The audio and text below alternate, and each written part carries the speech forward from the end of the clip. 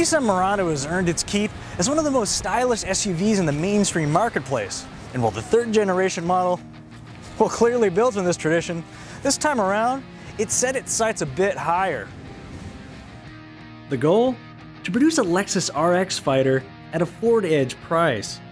The motivation behind this ambitious development strategy centers on the Murano's striking, if not polarizing, design. Visual highlights include Nissan's now signature boomerang headlights and taillights, a floating roof line, and body sides so intensely contoured that special stamping tools were needed to manufacture them. Much like the half-shaved hairstyle, however, it's a look that might not age well. And while defenders will say there's no mistaking the Murano for anything else on the road, the same can be said for a Pontiac Aztek.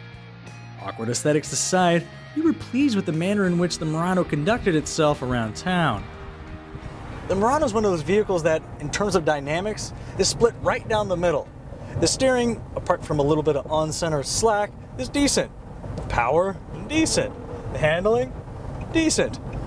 Really, it's pretty decent, would be the takeaway. On the highway, the cabin is well isolated from road and wind noise. The ergonomics are spot on. You know, we should really talk about this. This is what Nissan calls Jasper pearlescent trim. It kind of takes you through an emotional roller coaster. At first you hate it, and then you like it, and you don't like it, and then you think, it's decent. For those who prefer not to be viewed as a bloodthirsty ivory dealer, brushed silver trim is also available. With it, the Murano's cabin feels decidedly more tasteful than its eccentric exterior would suggest. Add to that supremely comfortable front seats, Very comfy. soft touch points, and optional ambient interior lighting, and it's safe to say Nissan's upmarket objectives have paid off in some respects. The revised Nissan Connect infotainment system now boasts a 7-inch high-resolution touchscreen, larger icons, faster response times, and an expandable suite of mobile apps. Out back, legroom slots neatly between the Volkswagen Touareg and Ford Edge. Headroom is also a non-issue despite the Murano's swept-back roofline. The rear seats recline and fold completely flat to reveal 69.9 cubic feet of total cargo space, which, once again, splits the difference between its Ford and Volkswagen foes. Rear seat fold-down levers in the cargo area are a nice touch as well. From the entry-level S-Grade to the range-topping Platinum model, every Murano features a 3.5-liter V6 tied to a next-generation continuously variable transmission. Armed with what Nissan calls D-step logic, the CVT now acts more like a traditional automatic during normal acceleration.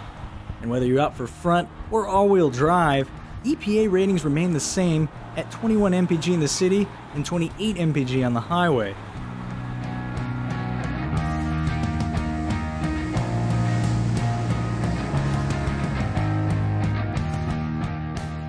In terms of equipment, base model buyers will drive away with dual-zone climate control, passive entry with push-button start, a 6-speaker audio system linked to a 7-inch touchscreen, a backup camera, and 18-inch alloy wheels.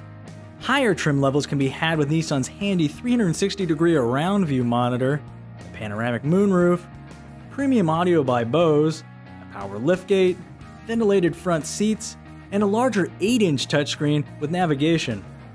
Though its $42,000 loaded price still undercuts base versions of the Volkswagen Touareg and luxury-branded sport utes by roughly $2,000, the Murano doesn't offer such high-end feature content as adaptive cruise control, automatic high-beam control, or lane-keeping assist.